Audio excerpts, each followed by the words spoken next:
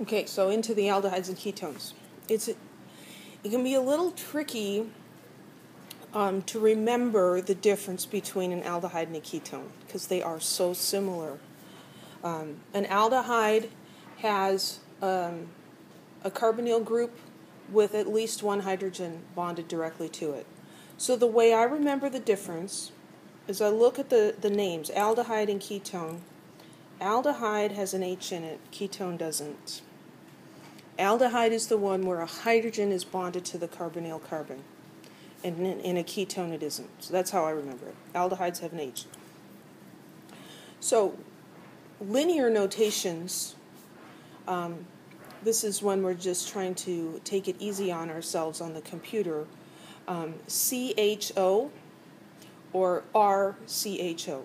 This is the functional group, CHO. This is a carbon that's bonded to hydrogen and the oxygen.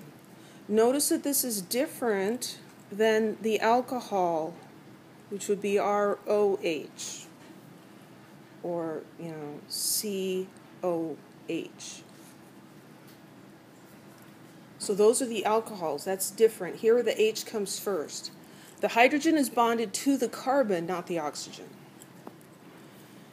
Once you get the hang of these linear notations, they're really nice and convenient, but they can be a little confusing at first. Here, this R, remember R just stands for some hydrocarbon. So this is something bonded to this carbon which has a hydrogen and a double bond with the oxygen. We just kind of understand the double bond to the oxygen because we know that oxygen has to have 2 bonds and carbon has to have 4. And so we look at that and we understand how they go together. So it really is a very shorthand way of indicating aldehydes. A ketone is a carbonyl-containing compound, but the carbonyl carbon has 2 other carbons directly attached to it. So this is the aldehyde functional group, and this is the ketone functional group. The difference here is on the ketone, this carbon on the carbonyl group does not have a hydrogen on it at all, and in the aldehyde it does. So linear notations for the ketone, maybe RCOR. This oxygen is bonded to the carbon, and this alkyl group containing carbons is also bonded to it. Or sometimes they'll say R2CO. This would be if those R groups are the same. They could be the same or they could be 2 different R groups.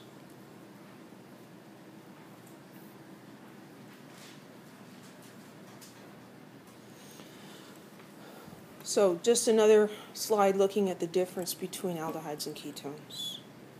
This one on the top is an aldehyde. In an aldehyde, that carbonyl group has to be on the end because there has to be this hydrogen. It can only have that if it's on the end of the chain.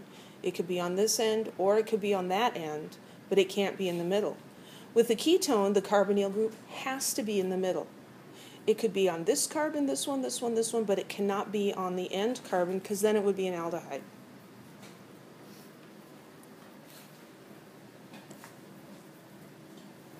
We can have cyclic aldehydes, but we can't have cyclic ketones. I'm sorry, backwards. We cannot have cyclic aldehydes because that carbon needs a hydrogen, but we do have cyclic ketones. So these are examples of cyclic ketones. Cyclic ketones are not heterocyclic ring systems.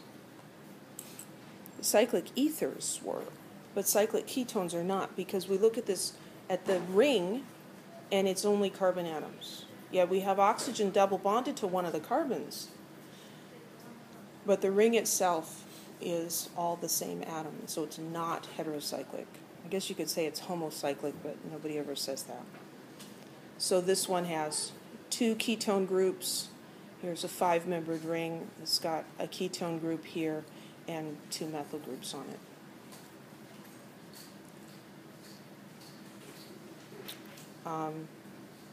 Oops. Guess I didn't finish that slide. Let's just fix that real quick. At least make it a little better.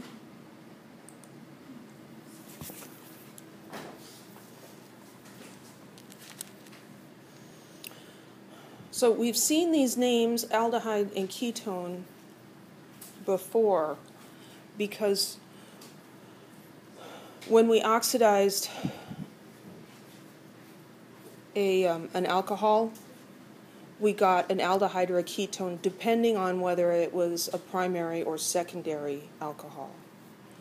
And you will need to know about the oxidation of alcohols for the exam. But since we hadn't studied aldehydes and ketones, I kind of left out the questions where it wanted you to say that, a primary alcohol gives you an aldehyde. I'm like, let's wait on that until we actually know the difference between them. But an alcohol, if you lose these two hydrogens, then you create this double bond and you get this carbonyl functional group. If you lose two hydrogens from an alkane, you get an alkene. So taking away the two hydrogens forms that double bond. I don't know if there was anything else I was supposed to put on that slide or not. So nomenclature. Let's start a new section.